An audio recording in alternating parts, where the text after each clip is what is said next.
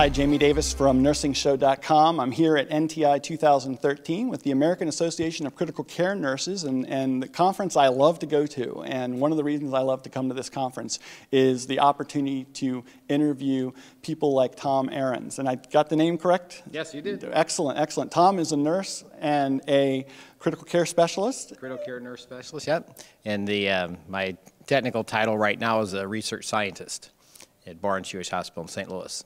Excellent. Tell us a little bit about your background in nursing, because people always, I think, need to get a picture of how we arrived at different places we do in our careers. I think it's a great example. Like, you're a good example. The nursing has so many opportunities that you can take advantage of. For example, I started my career as a diploma nurse. Got my bachelor's, got my master's, got my doctorate. And every time you do those things, opportunities are open to you. Mm-hmm. And you keep looking for things that are of interest to you. Now, critical care jumped at me right away. And certain topics within critical care came to me, things like hemodynamics and tissue oxygenation. And what nursing allows us to do in the role specifically of advanced practice nurse is to really learn those topics well.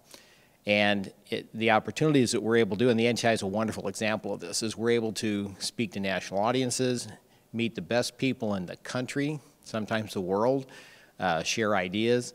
And so where I am today really is a lot due to AACN.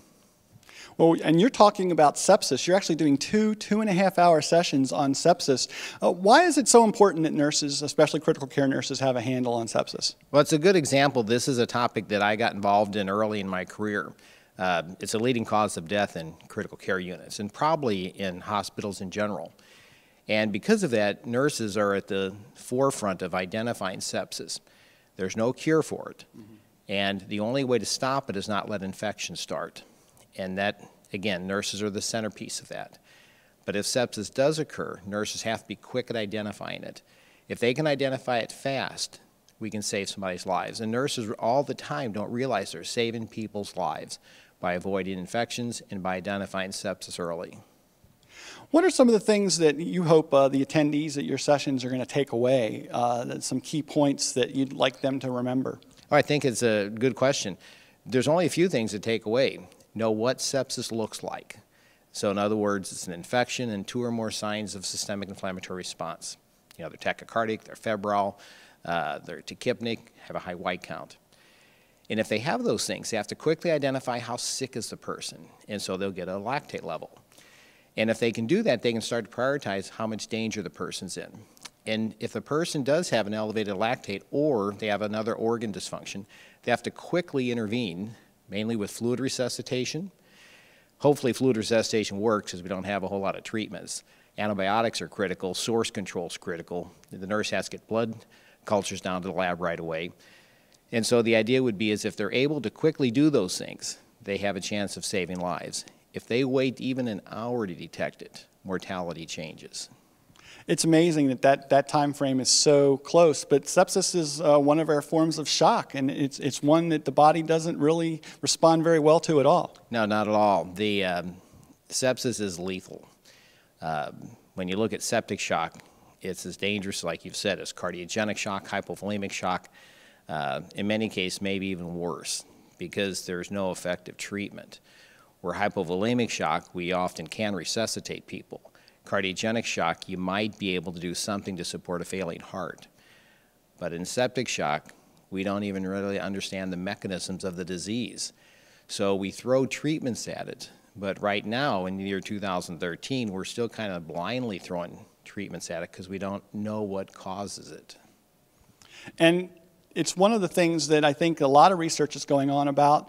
What are some of the things on the future or on the horizon for sepsis? What are some of the things that researchers are looking at now? That's a great question. A good colleague of mine, Rob Taylor, was the past president of critical care medicine, said every time we do a lecture on sepsis, the next year what we told you was wrong, because we keep changing what it is that we're learning. We don't have a cure for sepsis on the horizon. What we do believe, if there is going to be some type of cure, it's going to be targeted. It might be targeted genetically, might be targeted inflammatory mediators. It may be targeted to things like apoptosis. Unfortunately, those are all still in the experimental phase.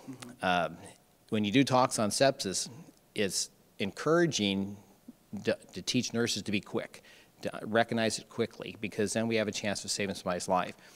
If we wait, they get into the ICU with multi-organ system dysfunction, we really have no effective treatment. So I wish I could say we've got a great new treatment coming on the horizon, but we don't. I wish we could say we have a new 3D printing organ transplant that we could do, but we don't. So hopefully some researcher out there is going to surprise us all and find something that works. But unfortunately, for the near foreseeable future, sepsis is going to be all about prevention. And that's CMS is focusing on prevention. They want us to make sure that our patients are not acquiring infection in the hospital. And so it's early recognition and prevention are the keys. That's exactly right. The one thing that will help is when CMS makes these a core measure, which I believe will happen next year. Hospitals will be more mandated to watch for sepsis. Unfortunately, there's still a large number of hospitals, despite the efforts of the Surviving Sepsis campaign, which AACN is a part of. We still see large numbers of hospitals not having active sepsis programs in place. I can give you examples of patients I see at hospitals I consult with all the time. Just last week, people saying this person's not sick enough to be septic. Well, what they're talking about is septic shock. When they're so sick, anybody can tell what's wrong. Sepsis presents initially very subtly. And so the idea being is that what we want to be able to do is teach everybody we can, and the core measure might help, to implement sepsis guidelines in all hospitals. Well, Tom, thank you so much for being here. We want to make sure we link back to some of your resources and things when we have in this episode, but I appreciate you sharing some of your knowledge and expertise with the members and audience of the Nursing Show. Thanks, Jamie. I appreciate it. Hopefully this helps people. And I want to thank all of you. We're going to be bringing you more here from NTI 2013. And as I said, we'll have links in the show notes to some of the things that Tom and I talked about here in this interview.